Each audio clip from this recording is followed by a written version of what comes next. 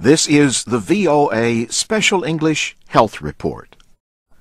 Rachel Valtos and Evan Saperstein are dentists who share an office and a life together. In 9 years of marriage, they have built not just a successful dental practice, but also a family. Rachel and Evan laugh about the last time they argued at their Washington area home.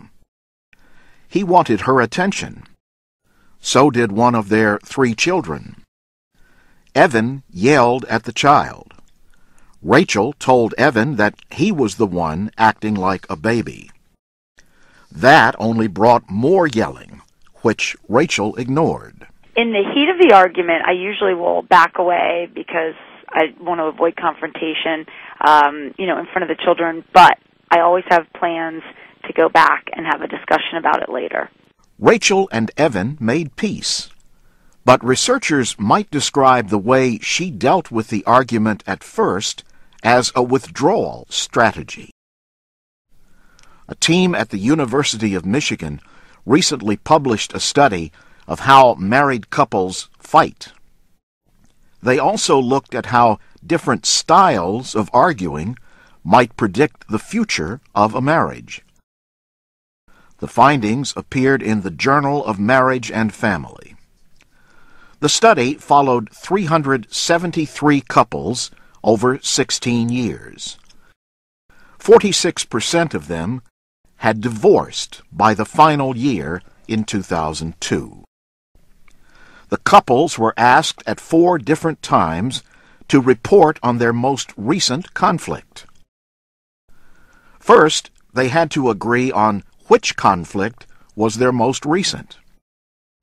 The husbands and wives each had to choose from a list of behaviors to describe the strategies they used. The list included behaviors like calm discussion, listening, and trying hard to find out the other person's feelings. The list also included behaviors like yelling, using insults, walking away or not communicating, in other words, the silent treatment. Assistant Professor Kira Burdett led the study. The husbands were more likely to use the constructive strategies like discussing the problem, finding solutions, and wives were more likely to use those destructive or withdrawal strategies. But Professor Burdett says the study found that over time, wives became less destructive in the way they argued. Husbands stayed the same. It looked like wives got better at dealing with conflict over time using the fewer destructive and withdrawal strategies. She says the researchers also found that different combinations of strategies may help predict whether a couple will stay together. The chances decrease if only one partner uses constructive strategies. Try as you might to use the constructive strategies, you have to have both partners using that strategy. So now back to Evan and Rachel. We spoke with Dr. Saperstein just after he finished a long, difficult root canal on a patient.